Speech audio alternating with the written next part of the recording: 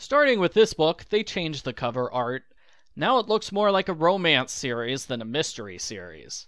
The logo was changed, the book number and title now appears at the top. The book spines were also changed to include a picture and bold font. This new format continues until book 112. I don't know why they made the big change on book 99. Wouldn't it have made more sense to unveil the new style with book 100? Argofunk Book Review, Argofunk Book Review. Nancy is back at Ned's crime-ridden college, staying at the same sorority from book 92. Nancy visits here so often, they should officially induct her as a full-time sorority sister. Nancy is rooming with Brook, who is so attractive and independent. How does she not have a boyfriend yet? Brook quickly makes a love connection with Paul Detoma from Ned's frat. Ned is in trouble. Professor Tavakolian asked Ned to photocopy the English test that all incoming freshmen have to take. The answer sheet has gone missing. The professor accuses Ned of stealing the answers and selling them to students. I should note that Tavakolian is not Ned's professor.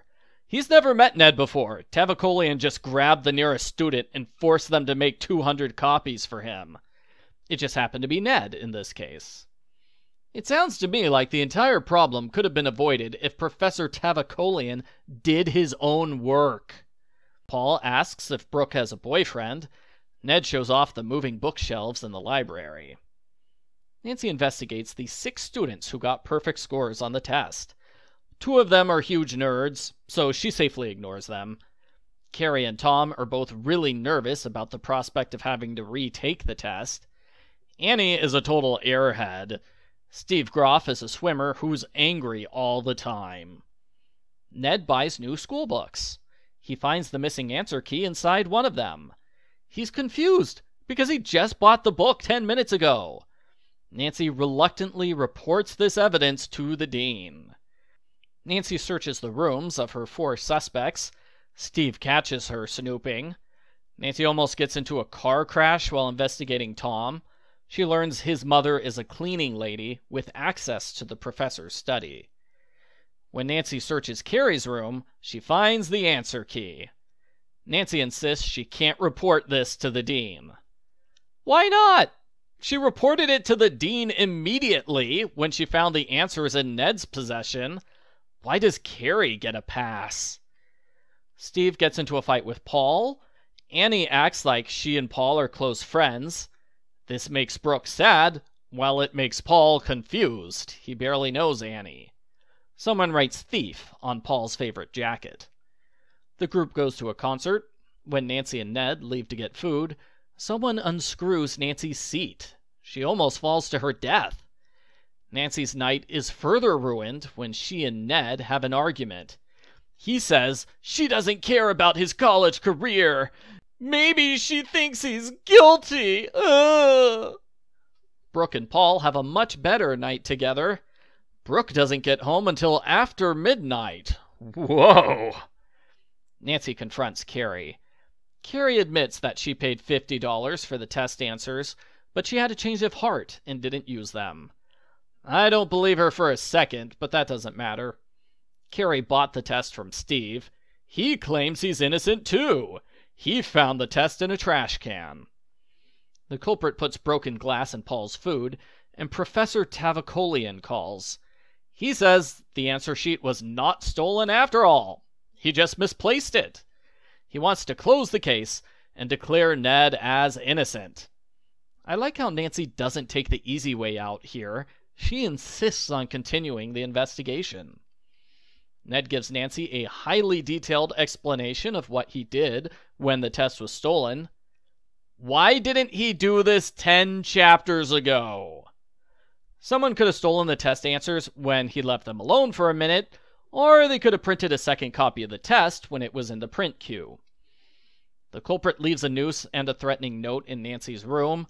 The culprit breaks Paul's car window and leaves another threatening note. Nancy and the police examine all these various threats, which gives her the idea to get handwriting samples from suspects.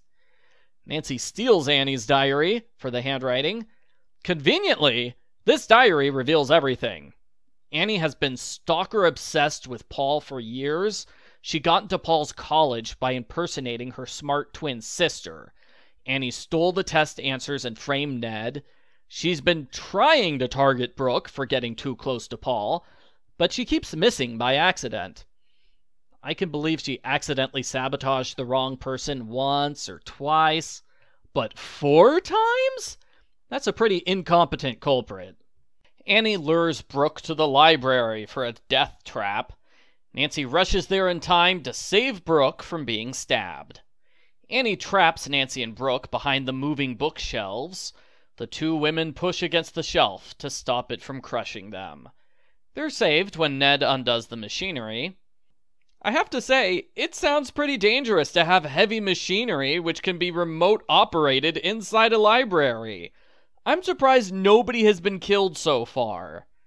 Paul calms Annie down by pretending to like her. She is taken back home for intense psychiatric treatment. The cheaters are put on academic probation, and Ned writes Nancy a love note. The end. Post-book follow-up. Like the last book, this book story was a little confused. The order of events doesn't always make sense, such as Ned waiting 10 chapters to thoroughly explain what he did at the time of the crime, and Nancy waiting so long before confronting Carrie. Confront your suspect right away, Nancy. Don't go on 2 double dates first. I'm not sure how many suspects the book has. Do we ignore the 2 suspects that Nancy ignores? Do we count the people who are suggested as suspects but don't get thoroughly investigated, which are Ned, Pete, and the cleaning lady? If so, that's 9 suspects. The romance stuff was okay. I thought it got in the way of the mystery. For example, when Nancy gets an anonymous note that says Paul is the culprit, her response is, "Oh no, that will be bad for Brooke's relationship." That's not the important thing you need to focus on, Nancy. The back cover also thinks Brooke's love life matters just as much as the possibility of Ned getting kicked out of college. I'm a little worried the series is going to go all in with romance starting with this book. Yes, I know romance is nothing new for this series, but I don't want to see it all the time, especially since this series keeps recycling the same few romance storylines. This is the 2nd Ned book in a row where he starts a fight about her investigation, and it looks like they'll break up.